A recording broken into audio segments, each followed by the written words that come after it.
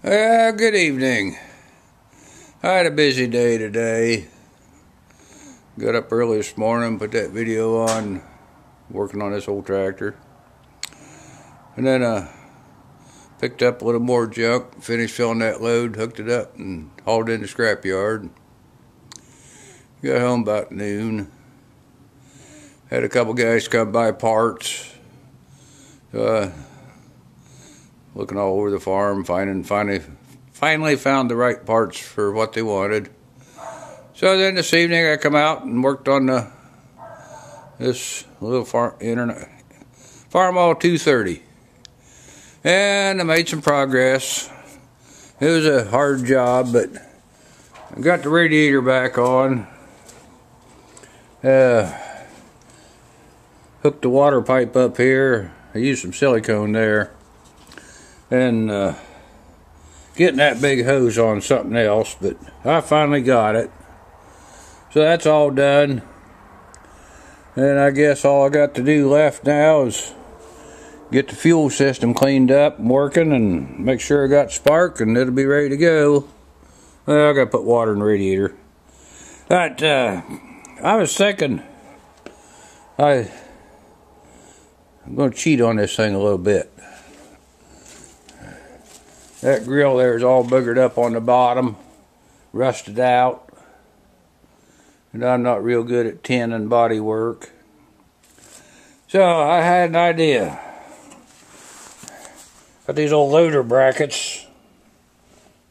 Thought I'd cut them off right here and there on both sides, and then weld a piece onto it, come out around here and around there like that with a front hitch.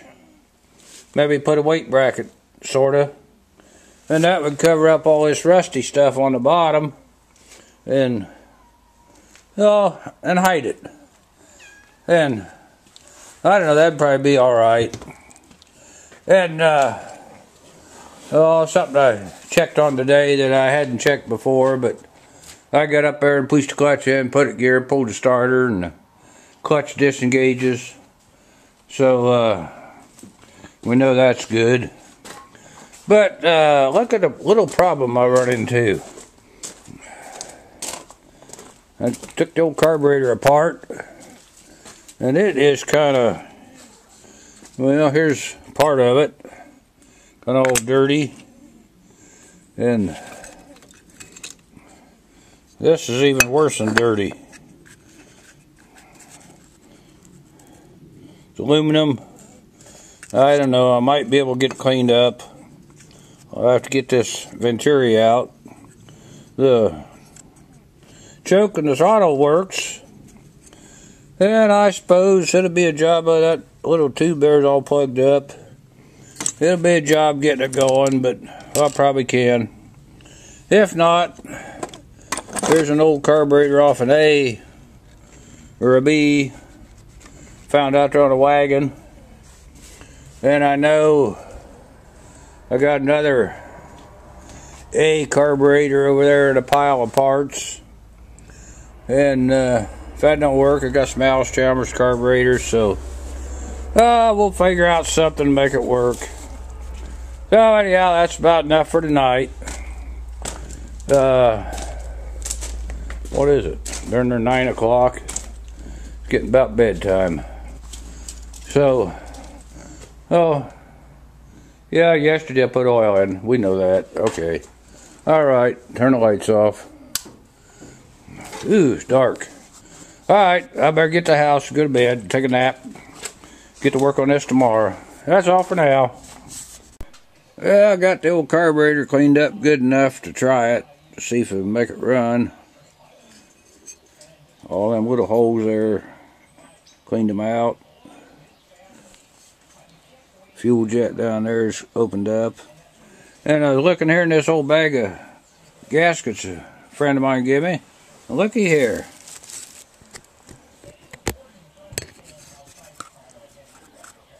How's that?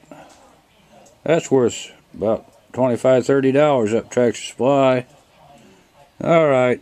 Now I gotta clean up the other top half. There we go. All cleaned out, put back together. It should work.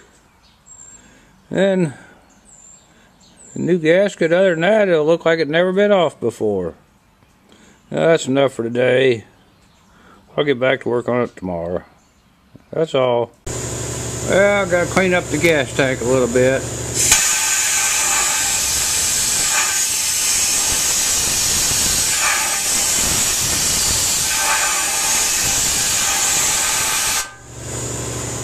Yeah, I made some progress today.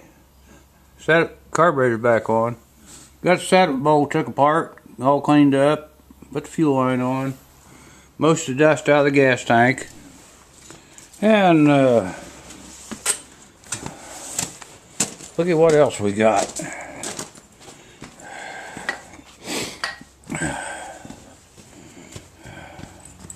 Got the key turned on. Let's see. We got spark. Now, I gotta put the spark plugs back in because I took them out so it crank over easy. Gotta put gas in, and we'll try it and see what happens. Be back later. Yeah, I'm gonna try it. Got gas, got spark. I put some oil in the hydraulic system. Oil in the motor. Well, I don't have water and radiator yet, but we won't work it too hard. Let's see if it'll set down here. Oops. There. Alright. Let's see what happens. Out of gear. Pull choke. Turn on the key.